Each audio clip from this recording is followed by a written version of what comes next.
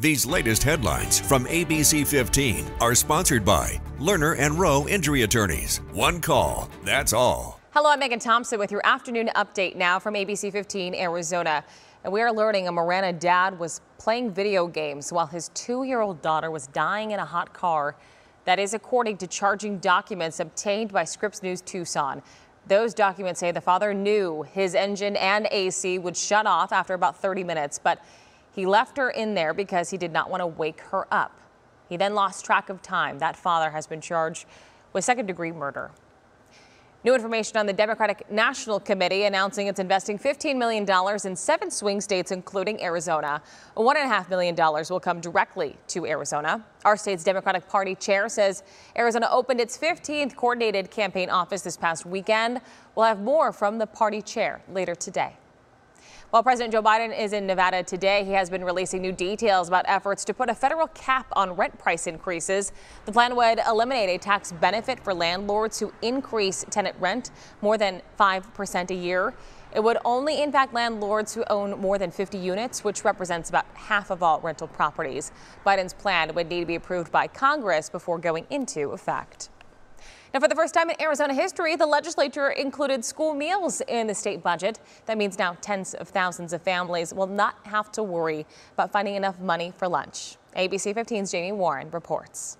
What are you guys gonna get? Inside this busy cafeteria at Mesquite Junior High, Go pick a table, okay? the Reynolds family is getting a fully balanced breakfast, including peaches and ice-cold milk. I know some people, this is like the only food they have all day in the summer. Do you guys like it? The director of school nutrition at Gilbert Public Schools, Natalie Tenney, says, Does everyone have food? it's the fuel kids need to boost their productivity throughout the day. So that they are able to concentrate and learn and not be hungry, so that they aren't going to the nurse with their stomach hurting because they're hungry. She showed us around as dozens sat down for a free meal during summer break. But I wanted to ask her about what would happen when school was back in session. We've experienced a huge increase. I first met Tenney during the pandemic when all children could get a free meal during the school year. But funding for that ran out in 2022. It was extended to some eligible families, but then that money ran out this past May. That was until she and this group of school nutrition champions went to the Capitol asking for change. You're an advocate for these kids. Why is it so important that you speak up for them? I am passionate about feeding children. Because of that passion, Arizona Governor Katie Hobbs signed the state budget to include over $3 million to public school meals.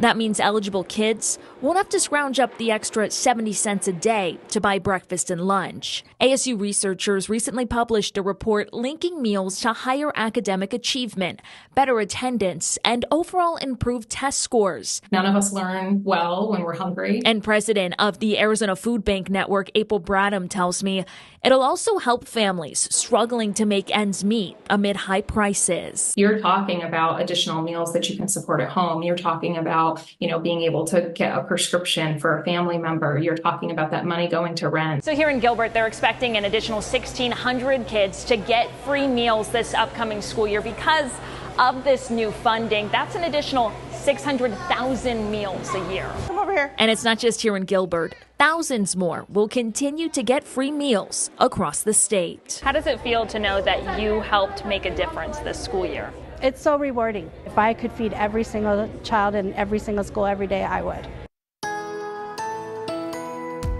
Time now for that most accurate forecast. I'm meteorologist Iris Hermosillo. Those temperatures climbing back to 110 plus starting today. So Phoenix stops out at 111, 2 degrees hotter than where we ended up yesterday. To our west near 115, again out at Lake Havasu, with temperatures in the upper 90s in spots like Sedona and Page, also Globe, and 80s to 90s from Flagstaff to Heber. A chance for more storms today, especially over the higher terrain of northern Arizona, the Mogollon Rim, the White Mountains too. A few storms through Yavapai County as well. Those storms will work their way towards the southwest, and that means the valley could see a stray thunderstorm off that higher terrain potentially by this evening into tonight. So watch for that today. Some lingering clouds this morning, a sprinkle is possible, but otherwise we'll wait until this evening for those storm chances. A 10 to 20% chance for storms each day through this week here in the valley. Better potential, of course, across northern Arizona. And then those valley storm chances get better by Sunday and early next week as storm chances continue in the high country too. And highs top out near 115 this weekend.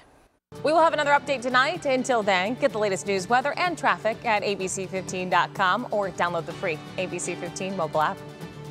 These latest headlines from ABC15 are sponsored by Lerner and Rowe Injury Attorneys. One call, that's all.